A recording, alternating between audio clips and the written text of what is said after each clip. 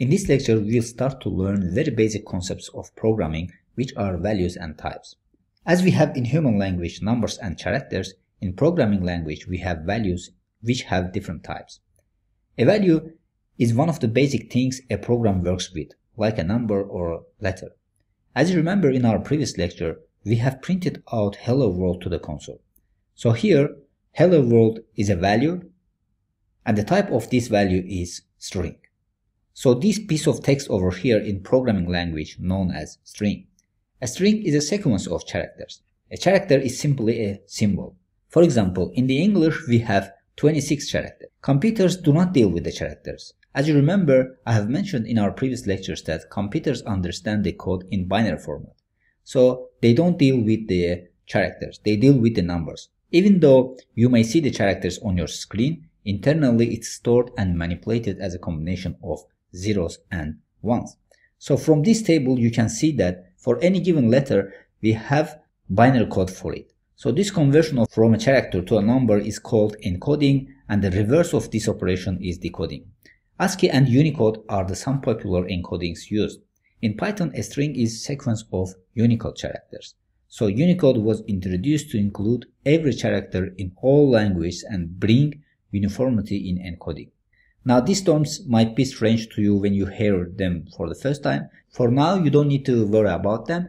When you become a professional developer, you will get to use them. Here I just want to give you a brief explanation of them, and you just need to know that the computer understands the code in binary format, not in characters. So the combination of these characters is known as string. So as I mentioned before, strings can be created by enclosing characters inside a single quote or double quote.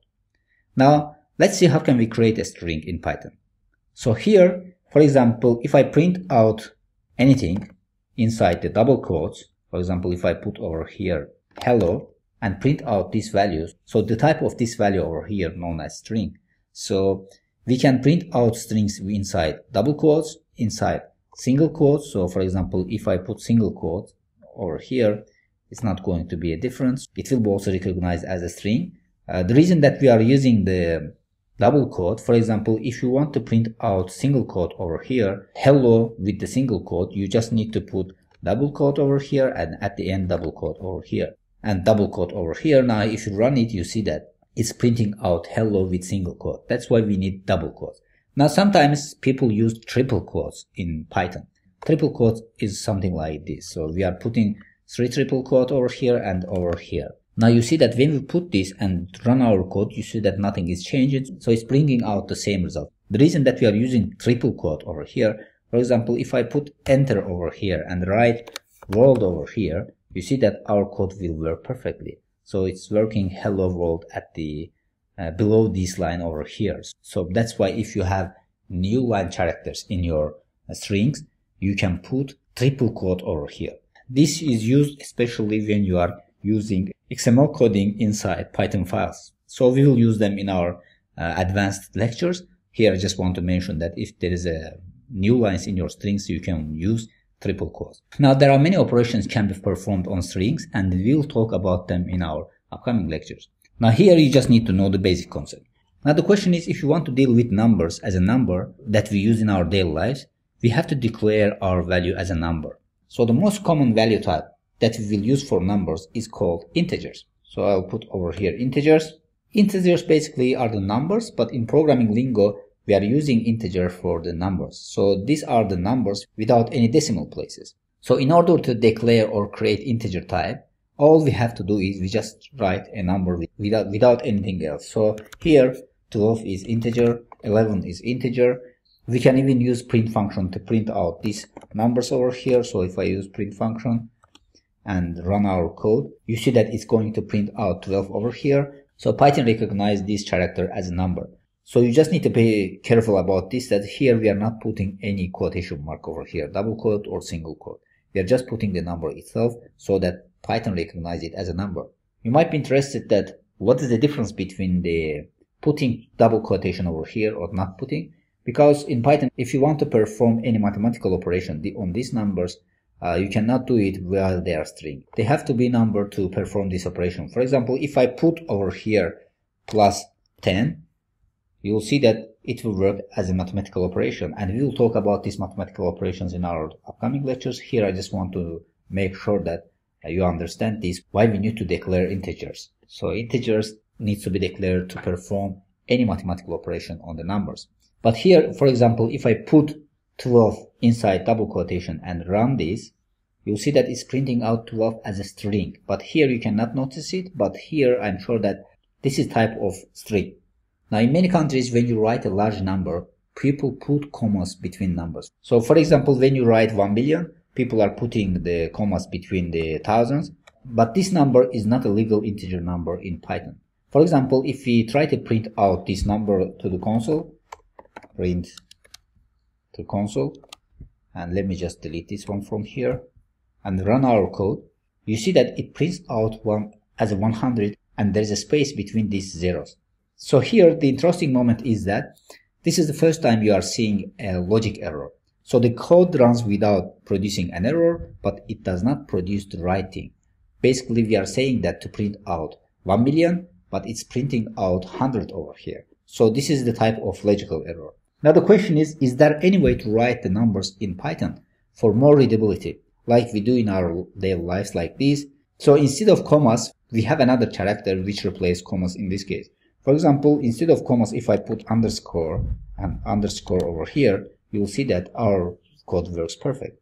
So if I run it, you see that it prints out by ignoring these underscores over here. So in your code, if you have larger number, you can put underscore, and you just need to keep in mind that the Python will ignore the underscores over here. This is just for making our codes more readable. So these whole numbers, no matter if they are positive or negative, are called integers in programming. Now the question is if we have a decimal place in our numbers. So for that we cannot use integers. We have another type which is called float. So this is a short form of floating point number.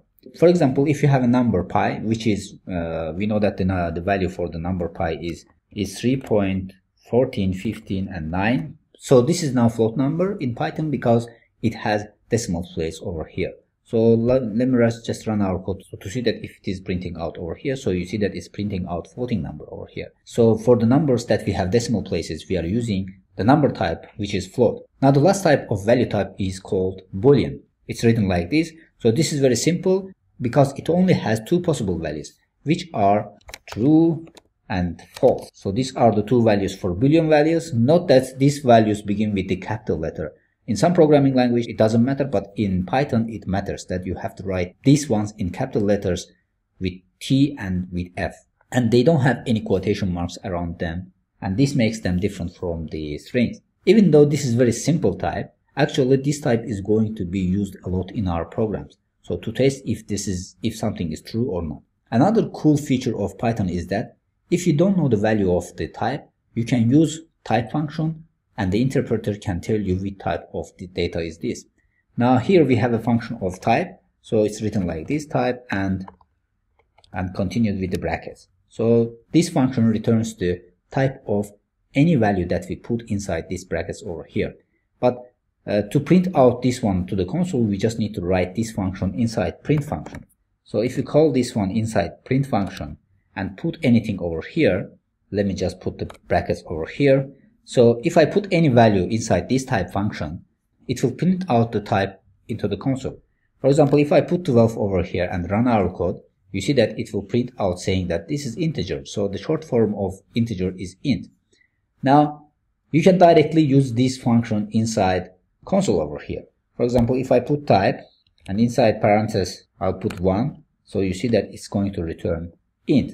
So let's try another one. So if I put, for example, inside double quote 1 and run this function, you see that inside double quotation, the number is type of string. So the short form of string is str. So for example, let's try another one. So here I will put true and run our code. You'll see that it's going to return bool. So this is the short form of Boolean. So in the future, there will be at times that the objects are created and you don't know the type of object because you have a lot of classes inside each other. So if you want to know the type of object, you can just call it inside type function. So you just need to keep in mind that this type function return the type of value that we put inside these brackets over here. So inside console we can use it straight away, but when you write it separately and see the output result, you just need to put it inside print function to see the output. Now with this here, we have also learned that inside print function we can call another function as well to see the output. Before we were calling this print function for only strings or numbers, but here you see that we can call another function inside print function, and this will return the result type that we get inside function. So this is another cool feature of the print function, that we can see the outputs in our console.